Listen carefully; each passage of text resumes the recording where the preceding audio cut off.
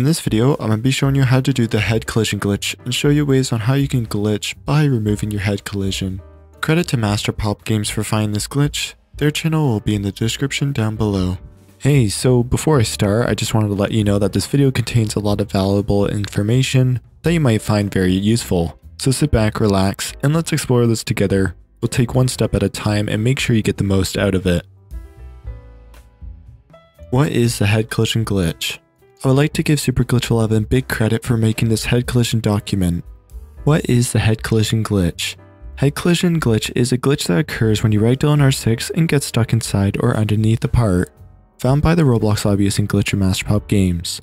When the maximum amount of time you can stay ragdolled is reached, the game tries to bring your avatar back on their feet, and if there isn't any success after a certain amount of time, the game will remove your head collision to help. However, the game never returns your head collision until you reset your avatar, allowing for tricks like squeezing into 2 stud high gaps and climbing up upside down wedges. This glitch cannot be done in R15 due to the fact that your head already does not have collision. The image below displays what parts have collision in green and which parts do not have collision in red before and after the glitch is done. Ways on how to remove head collision. The first one, discovered by Glitch Master Pop, is when you put your head into a solid block just like this. The second one, discovered by SuperGlitch 11, is when you get your head stuck into the wall just like this.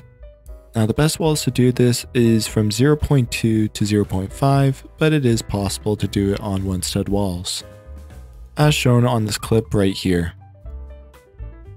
The third method is ragdolling right under a part just like this and having your head right under it.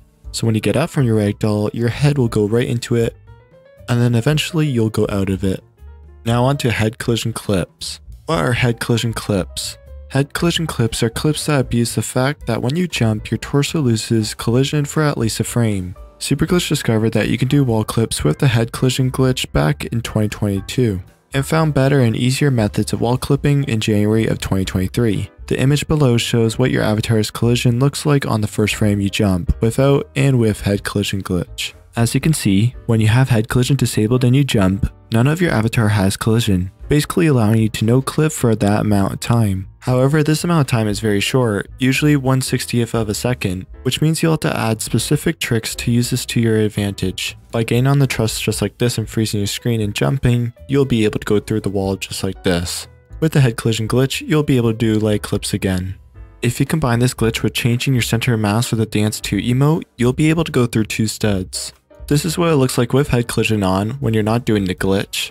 This is what it looks like when you removed your head collision with the head collision glitch. This is what no head collision looks like when you're going up an upside down wedge. And this is what it looks like with head collision. And here's the same example with the upside down wedge, but with a climbable part instead of a truss. Now when a truss is in a block just like this, if you remove your head collision, you'll be able to touch that truss that's inside the block, just like this. Now a lot of different games will have their own ways on how to remove your head collision. For example, for Prison Life, all you have to do is press crouch by pressing C, and you want to freeze at the exact same time. After you removed your head collision, you want to grab any item in the game. I'm going to be grabbing this dinner plate over here, and I'm going to press C, freeze my screen, and press 1 2 times to change my center of mass. Now you want to go up to the wall using sprint, and jump into the wall, just like this. Credit to SuperGlitch 11 for discovering this glitch in Prison Life. Now here's some other head collision glitches discovered by both SuperGlitch 11 and Master Pop Games. I'll have the head collision glitch document made by SuperGlitch 11 in the description down below.